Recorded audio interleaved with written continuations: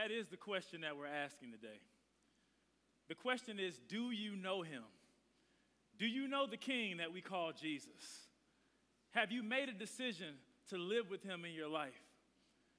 Because everything that we're talking about today, all the things that we've gone through, this entire thematic underpinning is talking about the magnitude of the choices that we make. For the last 3 weeks here at Victory, we've been talking about choices.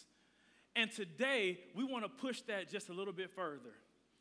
Now, what I understand is that every single one of us in this room, we have to make choices. As a matter of fact, research shows that every adult makes about an average of 35,000 choices a day. As a matter of fact, just in choices of food alone, we make about 227 choices. Now, some of y'all have already started that decision-making process right now as you're looking at me. You're already thinking about where you're going to eat when you leave here. You're already thinking about who you're going to do it with. But today, as we're talking about that, and as we know that food is a very important choice, the decision on what you're going to eat only quenches a temporary thirst, only fulfills a temporary hunger. And the things that we're talking about today, we're actually talking about a choice that has far bigger magnitude. The choice we're talking about today is if you will choose to allow Jesus to live in your heart, if you will choose to allow him to be Lord of your life. Because I guarantee that when we make that choice to receive Jesus, that will actually fulfill a hunger that's eternal. And most of us in here, we've had to make that choice at one time or another. And as I'm looking at you and I'm looking around this room deep into your eyes and I see the decisions that are already kind of going through us, what I do understand is that for the most part, most of us in here are a part of one or two main categories.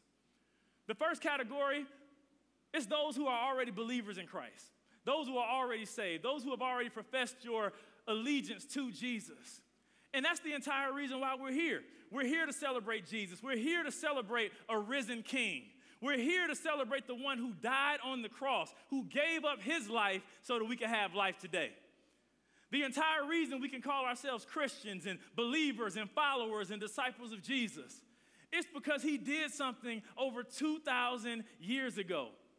That's not fictitious. That's not fake. That's not something that we just read about. But we understand right here in this room that the tomb is empty today. The tomb is empty, and he lives, and he wants to live on the inside of you. Now, as we talk about those choices and being a part of those two groups, you might be that one that is a follower. But today, you might be someone who just were invited here today. You might not be a follower of Jesus yet, but the good news that I have for you today is that today becomes a door for you. Today becomes an opportunity for you to receive Jesus in your heart and to experience what all of us are singing about while we're raising our hands. This entire storyline that we gave you today is to show you who he is to you. Now, all of us have to make that choice, and that choice is, will you allow Jesus to live in your heart? Will you allow him to be the one who leads you? Or will you continue to try to lead your own life? And I'm here to tell you, I was about 17 years old when I made that choice, when I was faced with that decision. I had just graduated high school. I had gone off to college, and I had recently been bestowed with 2 distinguished senior superlatives. How many people remember the senior superlatives? The first one that they gave me was, Mo is most likely to tear the club up every weekend. Yeah, I was that guy. I know I'm up here preaching today, but I was that guy. But the second one that they gave me, as I think about it, it's actually not even appropriate to mention in the Sunday morning service. Use your imagination. But either way, when you look at those two, it actually tells you that I was headed down the wrong path. I was headed down a path of destruction. I was headed down a path where I knew that I wouldn't have long-term life. Now, I come from a background where I have been raised in the church. I grew up in the church. I was a good church boy, but did I have Jesus on the inside of my heart? That was the question. And when I went to school, I thought that I was going to go and actually do this new thing. I said, I'm going to go and I'm going to be this 2-sport athlete. I'm going to enjoy what college students do. I'm going to have all the fun that athletes have. Y'all know what I'm talking about. But when I got there, I saw immediately that God had another plan. I saw immediately that he had a different insight from me that I had to just catch up with. When I got to school early in the semester as a football player, before everyone came on campus, not even a week went by, and I believe in the form of a coach, God sent the angel. God sent the angel because after we had been training hard for a week, we were getting used to being college students. And the coach came and he said to myself and to several other of my teammates, he said, listen, I know you guys have been working hard. I know you're out here in the hot sun and you're sweating and you're getting broken down. I want to take you away and let you get a little rest. I want to feed you. I want to give you some barbecue. I want to let you have some fun and play some games. So again, being the naive 17-year-old college student I was, I said, absolutely, I'm going. Because I wanted that free meal. I wanted some time to get away from campus. And we got there and we had a great time. We were playing all the sports. We were enjoying ourselves. We ate real good. And then they came around and started to gather us up and said, okay, now we're going to go in this other room over here. And as soon as we got together and we went into that other room, I immediately knew that I had been duped. I immediately knew that I had been bamboozled. I had been run amok. I knew that I needed to be in this situation, but at the same time, I didn't want to be in this situation because I was in a situation where someone was about to talk to us. And they came up front and they started to talk about the gospel. And again, because I was a good church boy, I grew up in church, but I wasn't living the way that I knew Christ was on the inside of me. So immediately as they started to talk, I already knew where the end of this conversation was going. So I went through the motions. I shook my head and made sure that he didn't call me out. But as I was sitting there, something happened. The pastor looked into my eyes like I'm looking into the eyes of you all that are here today. And he locked eyes with me, and I was trying to look around. And he pointed at me. And I did what we all do. I did like this. Like I was in the Matrix or something. I said, he surely can't be talking to me. But he was talking to me, and he said, young man, I want you to come up here. And when I made my way up there, scared and afraid, because again, I'm amongst my peers, I'm amongst my teammates, I'm amongst those who come from Atlanta, where I'm from. And as I got up there, the pastor started to speak certain words over my life. He started to declare destiny over my life. He started to say that God wants to use you. By the second word that he spoke, I already knew what he said was true because I knew what I was supposed to be doing, but I was running from it. And he made one line. He said one line that actually grabbed me, that changed the trajectory of my life. He looked at me and he said, young man, God has chosen you for a purpose. He has chosen you for something bigger than you're walking in now. And as we're talking about choices, all of us have a choice to make. And I don't know about you, you might have just come here because someone invited you, or you might be a long-term believer. But I declare today that some of us are going to make a choice today to involve Jesus in our lives, to allow him to lead our lives. And what I realized in that, as I was listening to him and I was shaking my head, immediately I just gave up and I said, yes, Lord. I said, yes, Lord, because what I had done is for a long time, I had a great God consciousness. But in that moment, I had to shift from having a God consciousness to having a God commitment. And today, no matter where you find yourself, understand that this is an opportunity to make a God commitment. Now, again, as I was standing there and listening to him talk to me, for the first time in my life, I realized that all I had to do was respond to what had already been done in my favor. What do I mean by that? What I mean that God actually made the first move. He was playing chess and I was playing checkers. He already had something established there for me, and what was it? The Bible tells us very clearly, this is John chapter 3, verse 16, very familiar verse of scripture if you have ever heard the gospel preached to you. But this is the good news that we're talking about today. If you haven't heard it before, I want you to hear very closely. I want you to perk your ears up in this and listen with a different ear. The Bible tells us from the Message paraphrase, it says, this is how much God loved the world. He gave his son, his one and only son. And this is why, so that no one need be destroyed. By believing in him, anyone can have a whole and lasting life. Hear this. God didn't go through all that trouble of sending his son merely to point an accusing finger, telling the world how bad it was. He came to help, to put the world right again. And this is all of us. Anyone who trusts in him is acquitted, is forgiven, is redeemed, is set free. He goes on to say, anyone who refuses to trust me has long since been under the death sentence without even knowing it. And why? Because of that person's failure to believe in the one-of-a-kind Son of God when introduced to him. That's very sober. And as we stand here today, you may have been introduced one time or another to this man, to this king, to this God in flesh called Jesus. But today, I believe this is going to be different than any other time that you may have been introduced to him. Because I just want to give you three things. There are three things that I want us to grab as in the simple gospel, in the simple understanding of why we're celebrating Jesus today. Yes, he took our place. Yes, he had all power in his hand, and he could have taken himself down.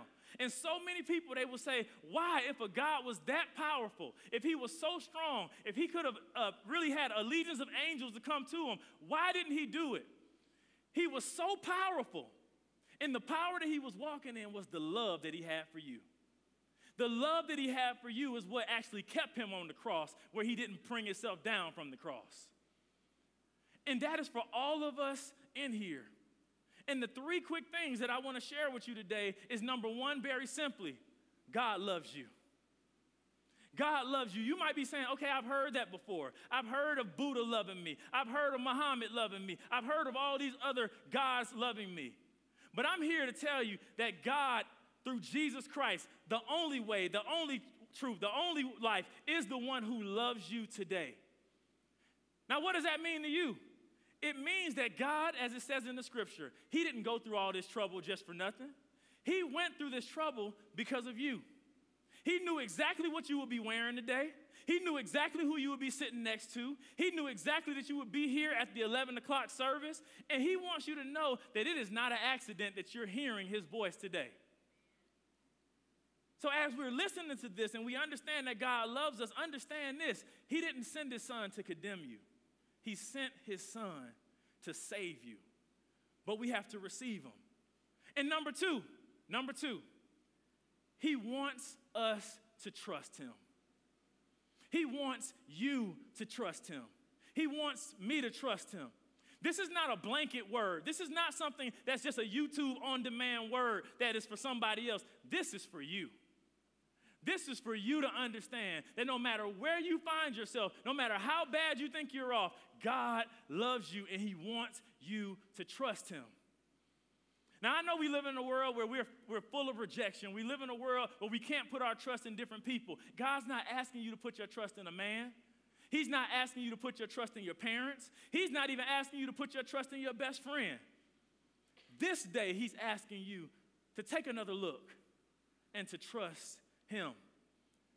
Now, what does it mean today? What does that mean to trust him?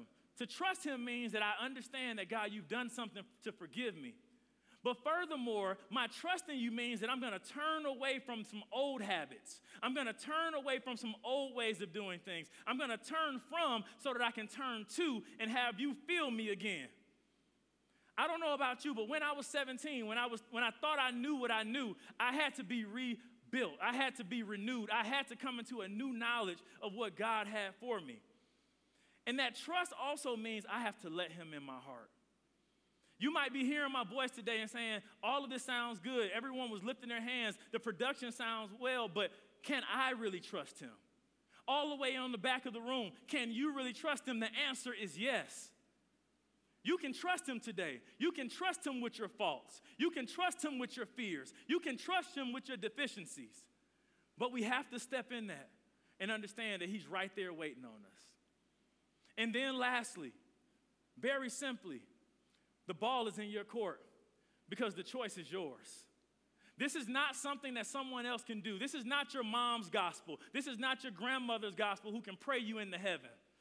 This is for you to understand that Jesus died on the cross to forgive you of your sins so that you can have eternal life right here on this earth, and after this, you can walk in the abundance. But if we don't grab it, if we don't take it, if we allow him to knock on our hearts and we say, not now, we will be in despair. Let me ask you a question. How many times have you been presented with the gospel and you said, not now? How many times has Jesus knocked on your heart and you said, I'm going to wait till after I get married, God. I got you. I'll come back. I'm going to wait till after I finish this master's degree. I'm going to get back to you. I'm going to wait till I go through this overseas program. I'm going to get back to you. Jesus is saying, don't harden your heart.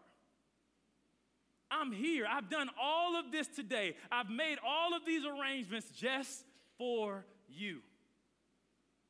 And as we look at this, I want you to lean in. I want you to lean in on something. Come on, lean in, Midtown. Y'all know how we like to do it. The great thing about this Jesus that we're serving, come on, lean in all the way on the back row. Lean in. Y'all not exempt. The great thing about this gospel that we're talking about is that we get to choose a choice that has already been made for us. We get to choose and actually participate in something with someone who has already fixed the fight. You're not going into a situation wondering if you're going to have the victory. You're not going into a situation wondering if Jesus loves you. I'm telling you here, as clearly as you can hear my voice over this microphone, Jesus is saying, I want you. I've been waiting on you. I love you. And if you don't believe me, the Bible tells it to us. It says it right here in John 15:16. It says this, you didn't choose me. You might be thinking that you're going to make a choice for God today, but I'm here to tell you, he's already set it up. He's just looking for you to respond. You don't have to fear being rejected on this time. He wants you to know that he has chosen you. It says, but I chose you and appointed you so that you might go and bear fruit. Not temporary fruit that rots away, fruit that will last. And so that whatever you ask in my name, the Father will give you. Do you need peace today? Do you need companionship today? Do you need rest in your mind today? Whatever I'm saying right here, I can't even tell you all the things that you're going through, but I'm here to tell you that Jesus is the key to you getting it. But you have to have him in order to experience that fullness. So if you've received Jesus today, he will bring every single one of these things and more. But I'm here to tell you, just like I had to make a decision around my teammates, some of us are going to have to make a decision today around our teammates. This is a group today that is here today to make sure that we all walk in the freedom of Jesus, that none of us operate in the condemnation of hell. And a lot of times we hear about hell and we don't want to deal with that, but I'm here to tell you, God wants to free you up from that here on earth and after this earth. But we have to receive it. Listen to this. As I close this up, we asked the question, Pilate asked the question, who do you choose? We're talking about for the last 3 weeks, what is your choice for life and death? But again, I make the statement that trumps that question. God has already chosen you. He has already established you. Before you were formed in your mother's womb, he knew you. He sanctified you. He fixed the fight so that you can come into the newness of life. So my question as we finish today is, do you know him? Do you know him? But more than do you know him, do you want to know him? Do you want to receive that newness of life? Because I'm here to tell you, right now in this room, no matter where you find yourself, in the back or right here on the front, there's something happening that Jesus is knocking on the door to some people's hearts right here. You might hear this.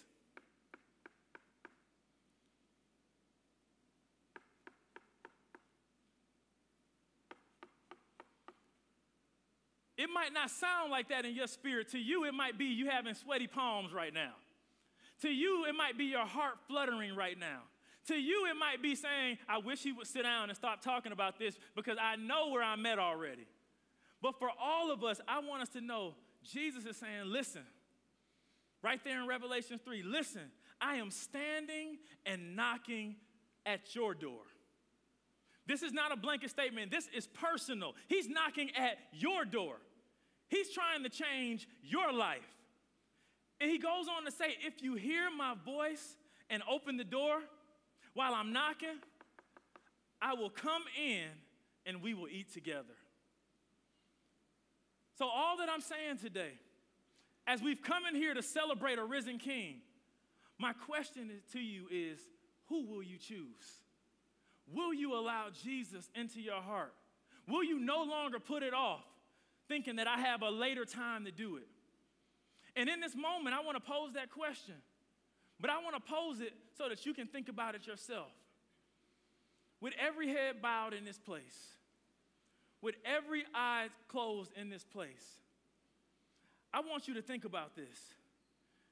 If you have heard this entire presentation today, if you have heard this message today, and you know right here as you're sitting in that seat that I need to make a decision to accept Jesus in my heart, that I don't want to go another moment without experiencing the love that you're talking about today, you may have already felt something coming on the inside of you. It's not something, it's someone. His name is Jesus. So my question to you is, if you will choose Jesus today, if you're tired of living the way you've been living, and you want to say, Lord, I want to give Jesus a try, I want you to lift your hand up in the air while all heads are bowed. We see those hands going up all over. You may be saying, I'm already saved. I've already given my life to Jesus at one point, but I haven't been living with that commitment to Jesus. And I today, on Easter Sunday, 2019, want to put a mark in the sand and say, Jesus, I'm coming back to you. I also want you to lift your hand in the air. Hands are going up all over the building. Lift those hands high. Lift those hands high.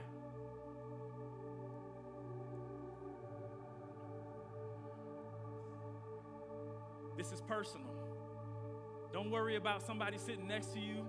Don't worry about if somebody thought that I had it all together. I want you to know today, God is calling for you. And in this moment, if you have your hand up, I want you to make a bold move. I'm not going to call you down to the front or anything like that, but I want you to stand right there where you are, all over the room. Just stand up right there where you are. If you raised your hand for either one of those calls, stand all over the room. This is not a moment that we rush past. This is not a moment that we just say, okay, we came and had a great service. There was a great production. People came in. They wore their Easter best. Today is a day where God wants to give you his best. God wants you to receive his son, Jesus, who was tortured, who gave himself up, not for your neighbor, but for you. There's more people standing right now. And I believe there's about 4 or 5 other people that, yes, you feel that pressing. Yes, you know that you came here Sunday because you know that there's something more that you need. I'm going to wait on you for just a moment. I'm going to wait on you for just a moment. I see you. You're setting people free by you standing up.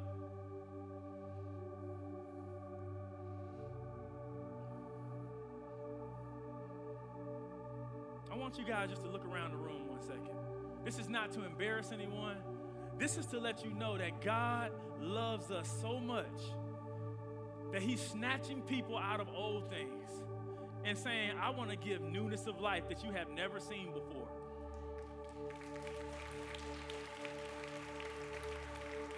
I don't care if you think you've been living good. You've seen nothing yet until you've allowed Jesus to be the one that has led your life.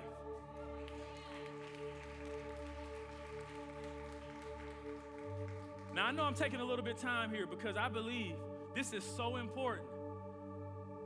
Everything that we did today, I've said it 3 times, but I'm going to say it again. It's for you. It's for you. I'm willing to wait on you right now. There's about 2 or 3 more people. I'm not doing the James Brown saying, please, please, but I am saying, I need you to respond to Jesus right now. Because he loves you so much that he wants you to respond to him.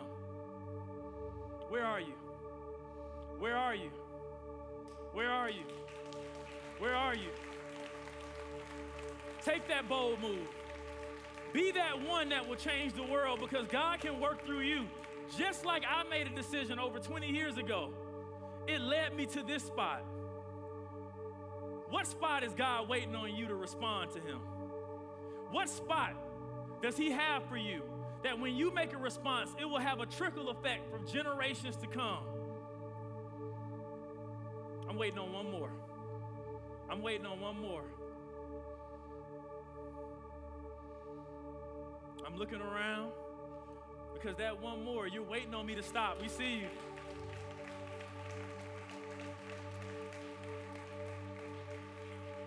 Can we lift our hands all over the building?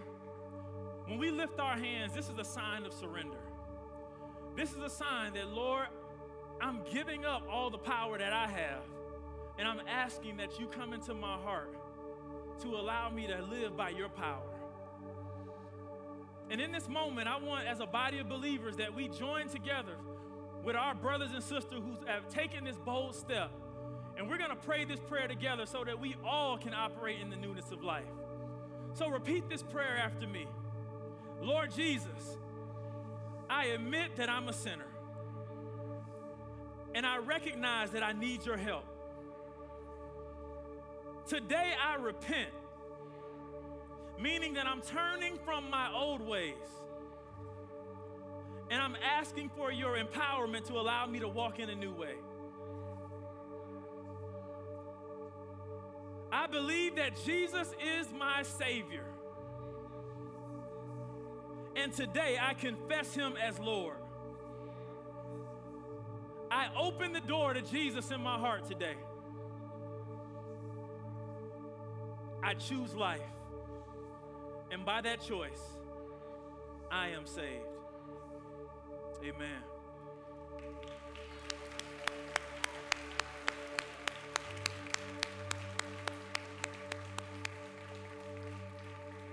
At this moment, I want to do something.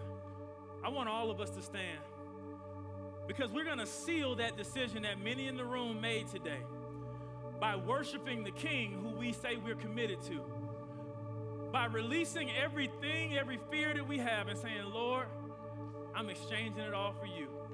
Let's worship the King right now.